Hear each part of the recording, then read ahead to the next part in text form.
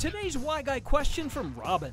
Why on earth is Sacramento County allowing fireworks to be sold this year? I've always enjoyed fireworks, but I think common sense should prevail under the circumstances. Robin, we're in a drought and your concern is valid. I want to show you this video because it's epic. The Sacramento horizon on a typical 4th of July night.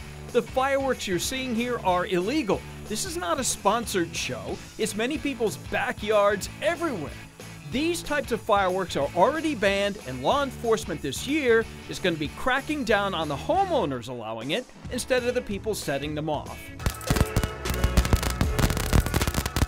What remains legal are the family-friendly, safe and sane fireworks, much lower risk and generally used in people's driveways around the street.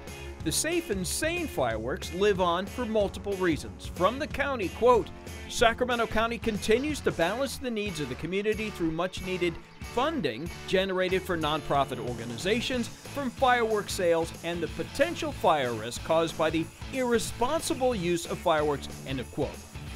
So, if the county were to ban all fireworks, that would include the safe and sane ones. Yet the illegal fireworks would continue as they always have, with so many people doing it. It's become its own thing.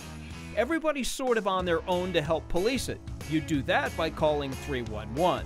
From the county, quote, know the risks, keep it safe, keep it legal, and know how to report illegal sale and usage, end of quote. If you do have a Why Guy question, love to hear from you. You can reach me on my Facebook page, Walt Gray News. You can watch more Why Guy stories at abc10.com/Why Guy. Zach?